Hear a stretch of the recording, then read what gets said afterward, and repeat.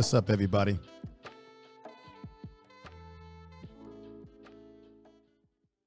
What's up, everybody? Again, this is the Information Man of the Information Man Show. And what I want to do right now is get into health. As we know right now, the virus is having an impact on our society, on our communities. It's impacting people in so many different ways. And they're telling people to take the vaccine. Okay.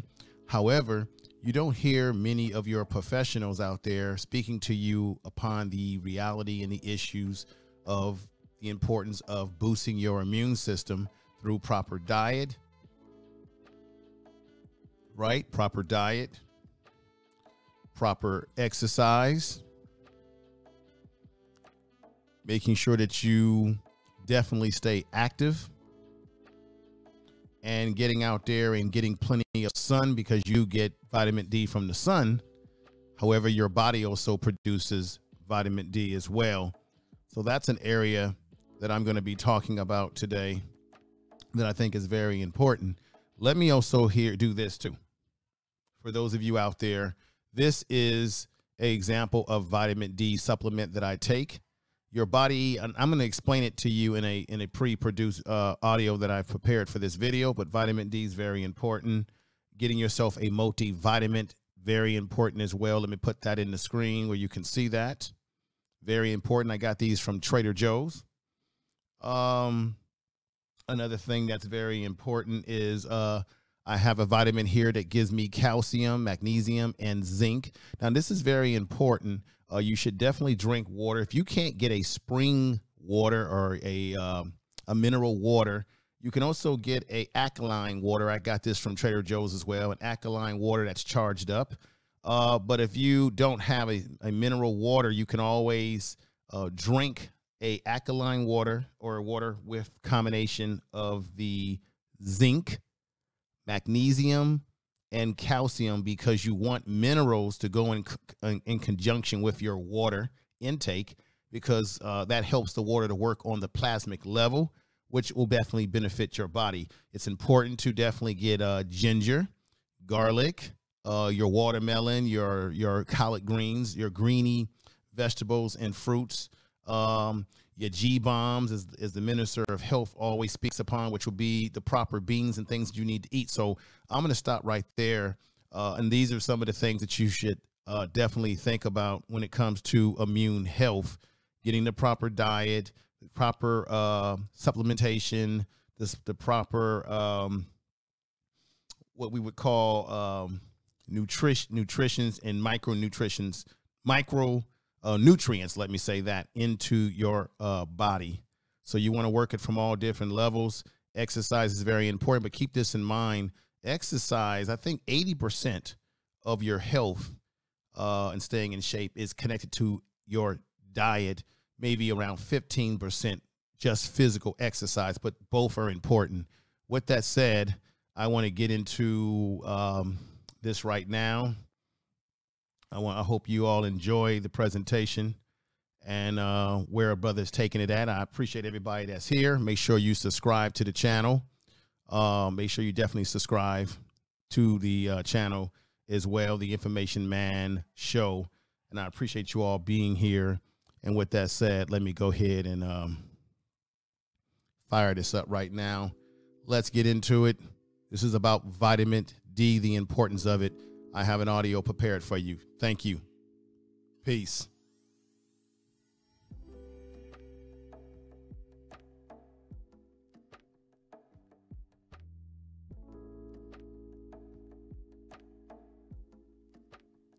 Okay, why is vitamin D important? Studies suggest that vitamin D can help prevent respiratory infection or reduce the severity if you have a deficiency. But the jury is still out on exactly how it protects you from coronavirus. But some medical experts out there are saying, everybody, are recommending that vitamin D supplementation can help boost your immune system. Okay, vitamin D is unique because it is one of the only 2 vitamins that your body can produce on its own. The other is vitamin K, And you can also get it from other sources like foods, supplements. You got, I believe, like your fish, your eggs, things of that nature. But I'll get more into that. It's also technically a hormone that regulates how much calcium is in your blood. Unlike other vitamins, vitamin D requires conversion in the liver and kidneys to make it an active hormone. Vitamin D is a fatty soluble vitamin that our bodies use to absorb and maintain healthy calcium phosphate levels, which are necessary to grow and maintain our bones. Now, vitamin D is important for your bones, most importantly, but it supports your body in other ways. Here are the ways. While we generally associate vitamin D with musculoskeletal health, it actually has several functions in the body, including it plays a role in immune function and reducing inflammation. Now, vitamin D and immune health. Let's get further into that. Research shows that vitamin D plays an important role in immune function, and deficiency in it. It's shown to increase. Vitamin D is shown to increase to infections. Some studies have shown that vitamin D deficiency is even associated with greater risk of self-reported upper respiratory tract infections. So having a deficiency in vitamin D makes you more susceptible to infections is what I was trying to say there. Now, one of the main functions of vitamin D is to help activate T cells, aka the killer cells in the body. T cells actually detect and destroy foreign pathogens like viruses that make vitamin D especially strong for maintaining a functioning immune system that's capable of fighting back foreign pathogens in your body. It's important to know that although coronavirus, or the virus that we're dealing with today, does affect the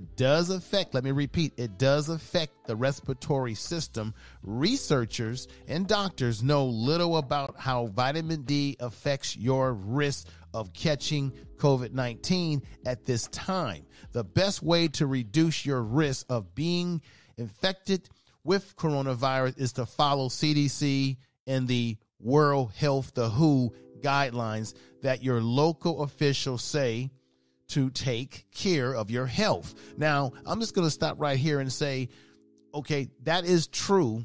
However, we do know from the media that both the CDC, Center for Disease Control, and the World Health Organization, they keep changing all the time the rules behind how you need to protect yourself from this virus. So there's always some changing, and we know under the Donald Trump administration, there was a lot of suppression of information that they were allowing the Center for Disease Control to release certain data. So although we want to we want to get information from these health organizations, we are still getting all different types of information every time we turn around. I mean, currently right now we have a variance in this virus where they're saying that it came from Europe. Now it's in California.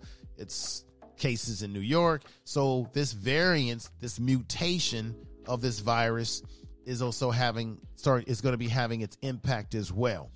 Now, what your local officials say and to take care of your health, I'm going to repeat that again, as much as you can overall. And what do we mean by taking care of your health? Your diet. You got to take care of your diet, what you're putting in your body, your supplementation and what have you, proper rest, proper exercise, proper ability to get outside and get some sun as well. Now, vitamin D is known to help the immune system, which is promising for protecting you from many different types of illnesses. Now, how does vitamin D, or how to get enough vitamin D in your system? Now, a lot of you may think that, well, all I have to do is go outside and get some sun. very good. You definitely need to be outside because getting vitamin D from the sun absorbs into your body that much more rapidly because it's absorbing into your skin and what have you. But they have found that even when people go outside and get sun, that there are still people who have a deficiency in their vitamin D. So the whole thing is that you want to have a balance. You want to get a balance of getting outside and getting sun, as well as making sure you get plenty of vitamin D in your diet, what you're eating. And then you can also supplement with a vitamin D, obviously vitamin.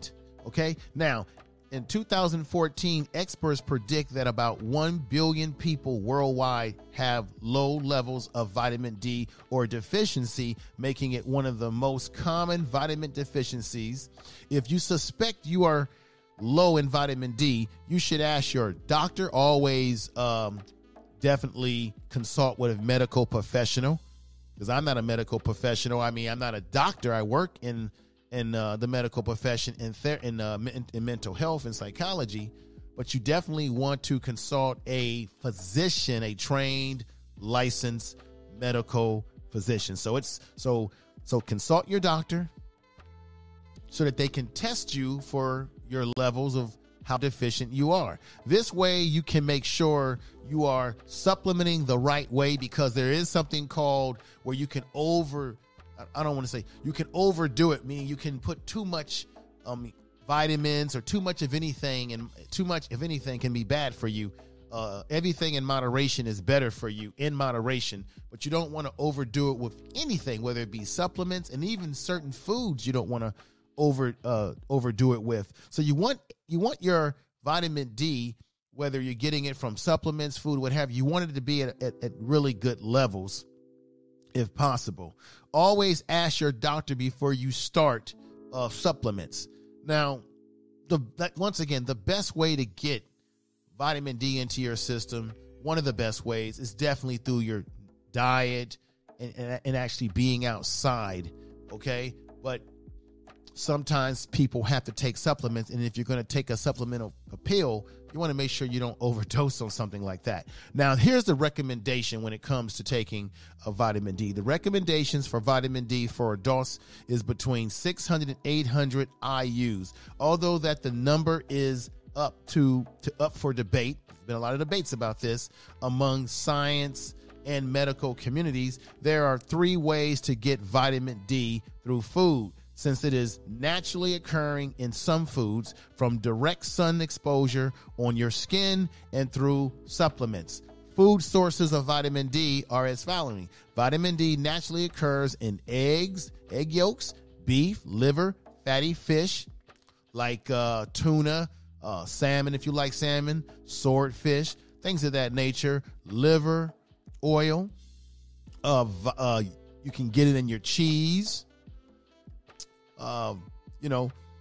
Orange juice. Let me see right here. Vitamin D is even naturally occurs a lot in foods, which are foods that have vitamin D added to them. Vitamin D is added to cereal. Okay, so some cereals have forms of vitamin D in them. Dairy. I'm not a big opponent or promoter of milk, because you're literally putting fat into your body. And some people have issues with milk. Maybe you're lactose intolerant, but vitamin D, there is a source of vitamin D, obviously, in dairy products. Plants and milk. A lot of people think that you get your protein primarily from animals. No, proteins primarily come from plants, because the animals are eating the plants, and that's how a lot of animals get the protein in their bodies, like cows, for example.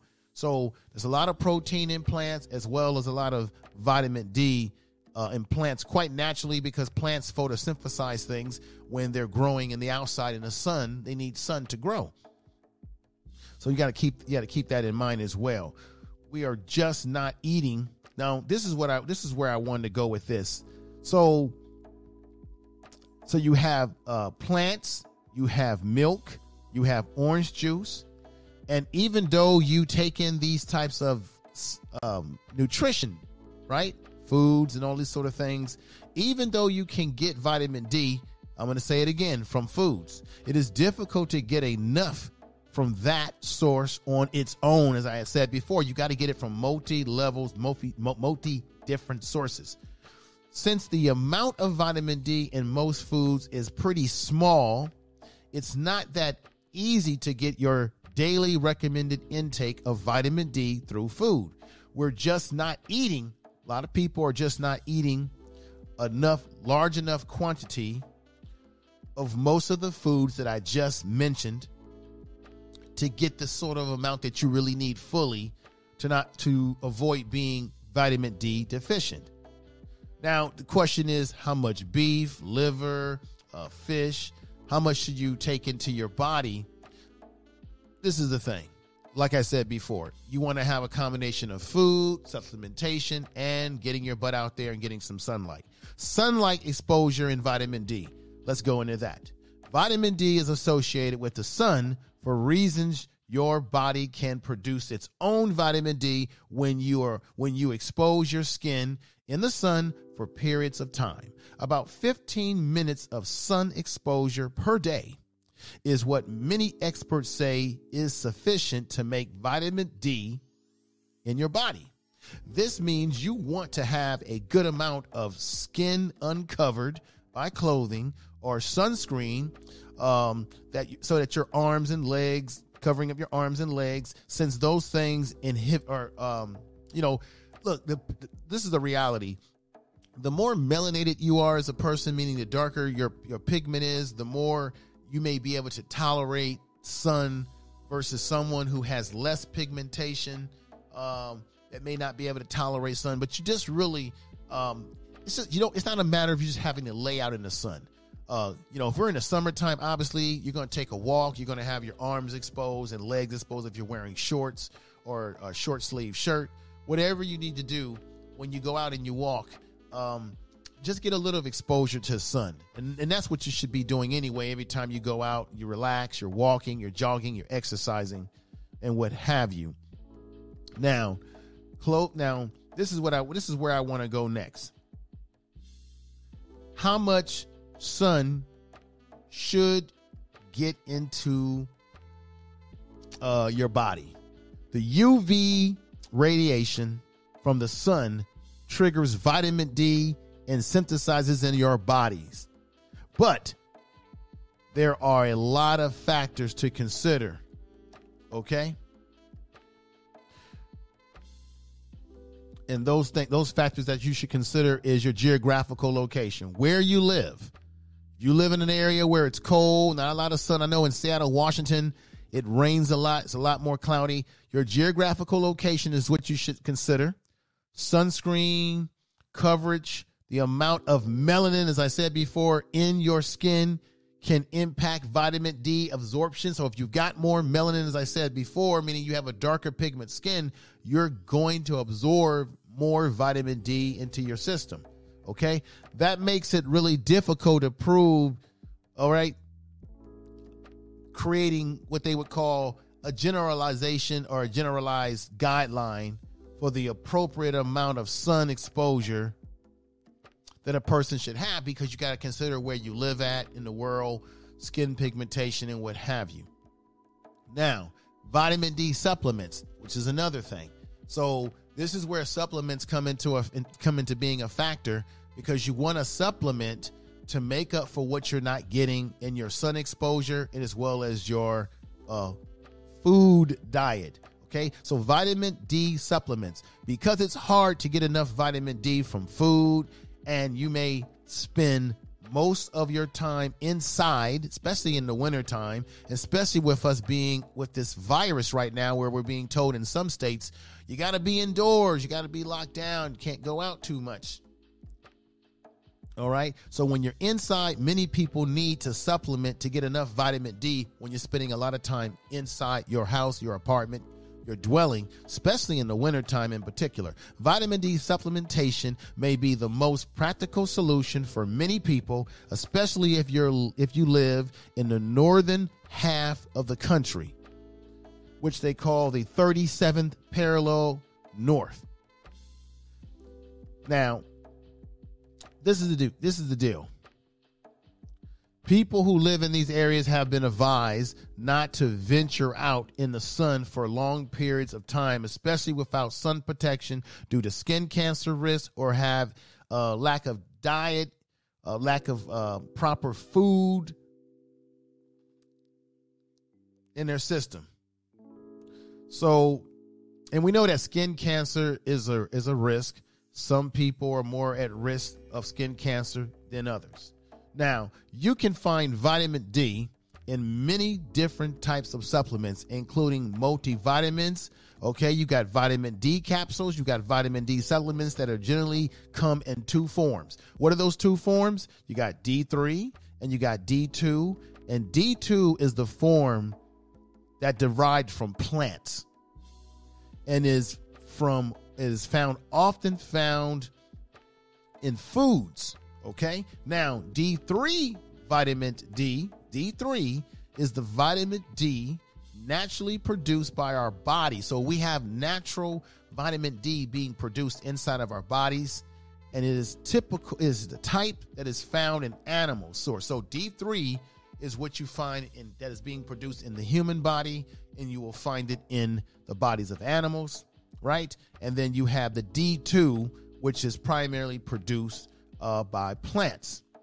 Okay.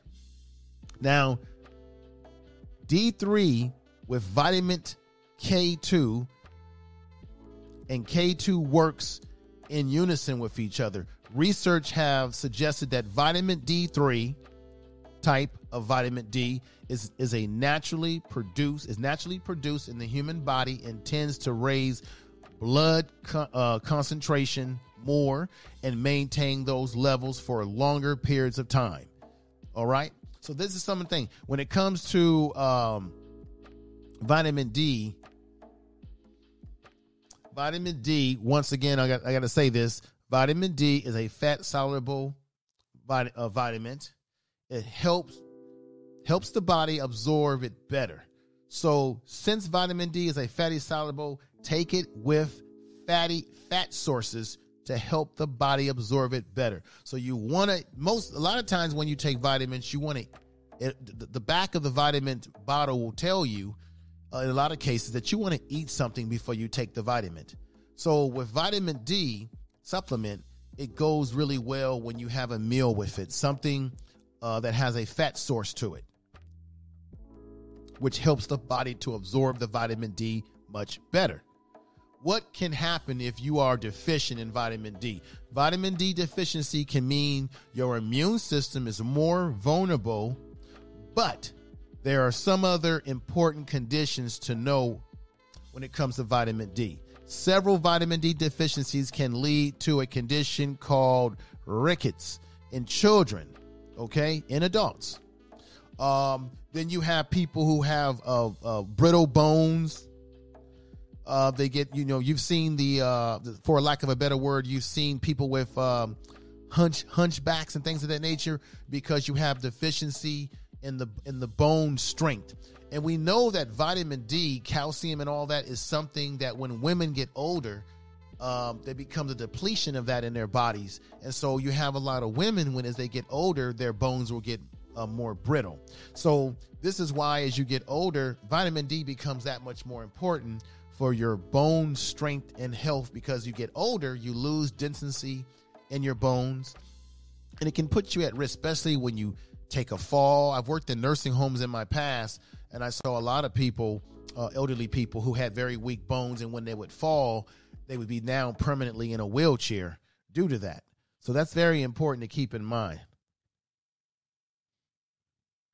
So another connection that I must bring up that scientists are researching in the link between mood disorder and vitamin D deficiency. Many studies have looked at depression risk specifically, found that there's a link between vitamin D deficiency and the risk of becoming depressed, mood swings, unstable mood. And I know that to be true working in mental health myself. And this happens in adults. There's other studies that show that adults with depression were given vitamin D supplementation, and it did help improve symptoms in many of the patients that were part of the study. So once again, vitamin D can also not only boost your immune system, but it can also help how you feel about yourself in terms of depression. And they've done studies where they had people who, when they were giving an increase in vitamin D, or they were being put on a vitamin D type of diet, it was helping their depressed symptoms. So I find that very, very interesting. Now, too much of a good thing, overdoing vitamin D. I want to say this. This is very important. I'm going to say this for the record. You have to consult your medical practitioner, your doctor, before you begin just taking these type of supplements, because everybody's body is different. What works for one person may not work for another person. So one person, vitamin D supplements helps them. Another person, it may not, because we're all different. We all have different health levels. We all have different medical conditions. So you have to consult your medical practitioner, your medical professional, a doctor, before you just start putting supplements like this in your body, because you don't want to have an adverse effect, because everyone is different. And let me break this down. Too much of a good thing, or too much overdoing of vitamin D. This is important. Do not overdo vitamin D supplements, since taking unsafe amounts of anything can have negative effects on your health, like your kidney. You can have kidney problems, kidney stones, anything like that. Toxic conditions that can develop in your body where there is too much calcium in your blood.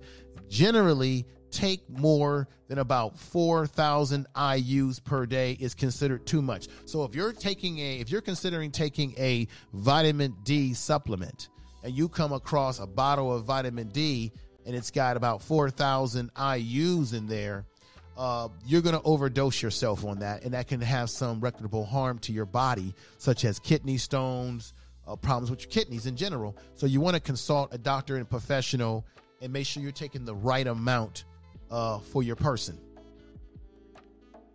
So once again, this is the Information Man show. I thank you for those of you out there that are listening to what I had to say. Believe me, consult your doctor. Do your own research on some of the things that you heard me talk about. You can Google, and there's tons of information out there about vitamin D. It's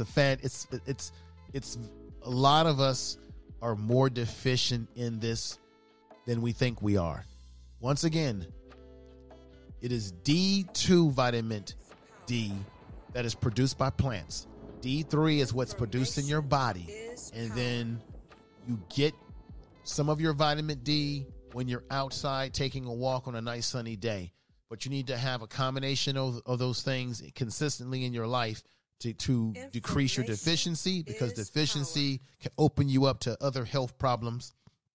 And also keep in mind the region of the country where you live. There's certain areas of the country in America or in the world where there's cold climate, where people are not getting as much sun as they normally would like. There's some parts of the country when it's wintertime and it's snowing, people are hunkered down inside. So you have to you have to understand where you live at in the world to understand how the vitamin D deficiency can affect you and your family and your person.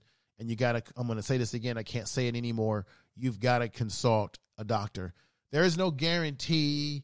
This is not about saying that vitamin D will cure this virus that we're going through, but there are studies that are showing that it does.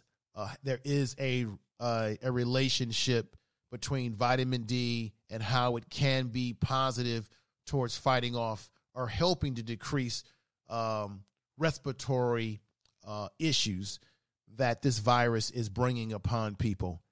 With that said, this is Information Man of the Information Man Show. Take care, and thank you for listening. And make sure you subscribe to the channel. I appreciate that. Information is power.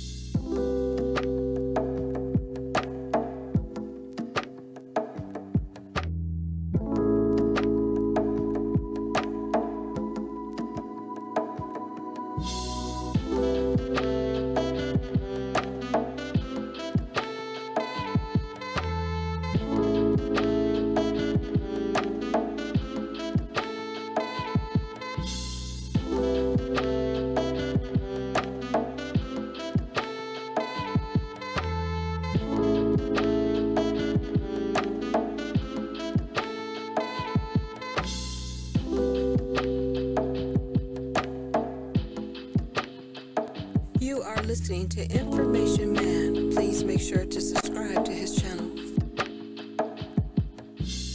You are listening to Information Man. Please make sure to subscribe to his channel.